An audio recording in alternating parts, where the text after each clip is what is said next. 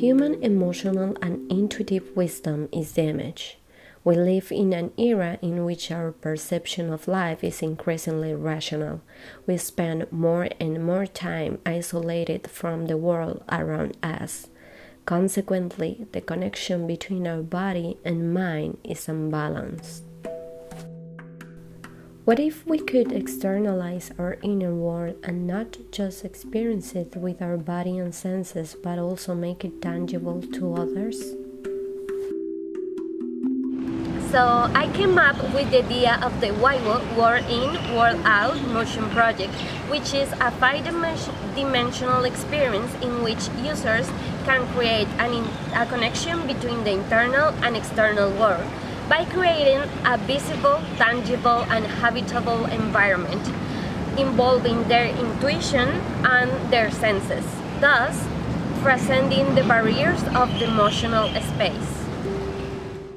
The dynamic of the experience is that users create a custom environment from a particular combination of objects and then interact physically in the space created, simultaneously with other users. For the experience to be more immersive, during the tour players will be exposed to factors such as changes in temperature, wind, fragrances, and small splashes of water. The concept of this experience is based on the psychological therapy called sound play, developed by the analyst Dora Koth. It consists in a patient creating a concrete manifestation of his or her imaginary world, using sand, water, and miniature objects. According to a theory of the therapy, when a person needs to choose an element from a wide variety of options, it is the unconscious who speaks out and makes the decision, creating an external and tangible image of the inner and the unconscious mind. For the development of this experience, I chose similar categories of figures used in the sound play therapy, taking into account the importance of having large options. In addition, I have included groups related to our five senses looking for an immersive experience, and a couple more that in my opinion are fundamental for a more fun and visually attractive environment.